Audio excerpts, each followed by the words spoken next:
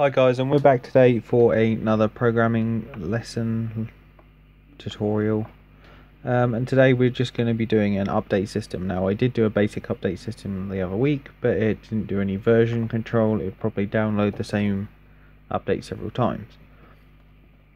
So all I've done is I've written a form, I've written a unit for you guys to use, and a button is all you need. So we're going to drag our little button out here. I'm going to put check for updates, like so, and we're going to double click on this, and again we're just going to put check for updates, like so. And now I'm going to walk you through the code. So this combines two projects, the scraper and the download project. So we use the same piece of code out of the scraper to get the version number, which is stored in a text file.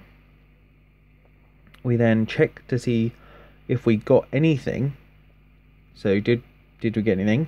And if we do, is the remote version or version stored on the web server greater than the local version? If it is, we wish to download the update.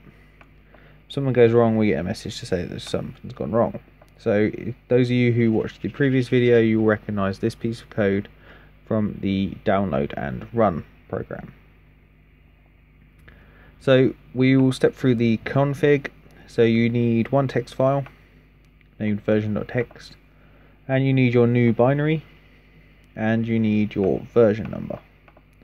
So if we come here and down to our web server that's running locally, we can see that we have our version, and it's running version 2, and that there's a new binary to download.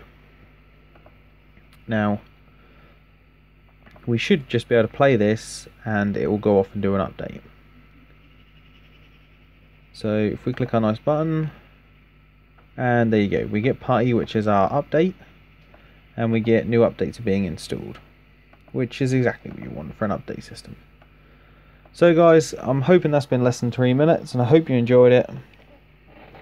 If you did enjoy it, smack a like. The download will be in my blog. The link to my blog is in the description, so do check that out for any other projects. If you're new to the channel, do consider subscribing. Until next time guys,